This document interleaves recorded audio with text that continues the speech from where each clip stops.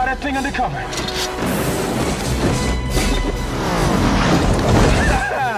Hope you got an airbag. Welcome back to Film Music Fridays, episode 13. Dialing in from the road today, we're going to discuss the music from a really fun action film directed by Roland Emmerich from 1996, Independence Day, music by the great composer David Arnold. Not the first of their collaborations. They had worked together earlier on another really fun action science fiction adventure film, Stargate. Now this film we're going to take a look at that really fun scene where Bill Pullman, as the President of the United States, is giving that speech about regaining our independence on our Independence Day as they continue to battle the alien invasion.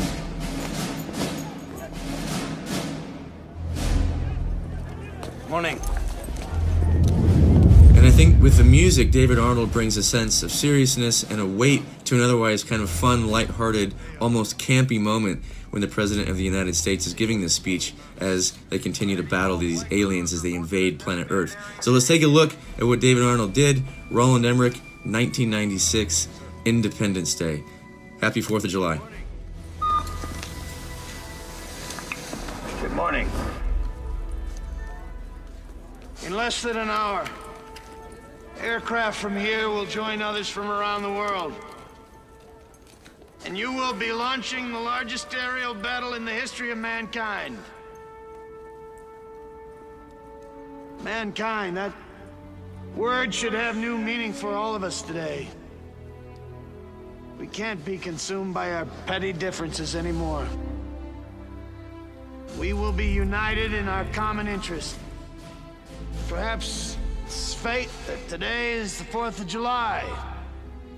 And you will once again be fighting for our freedom.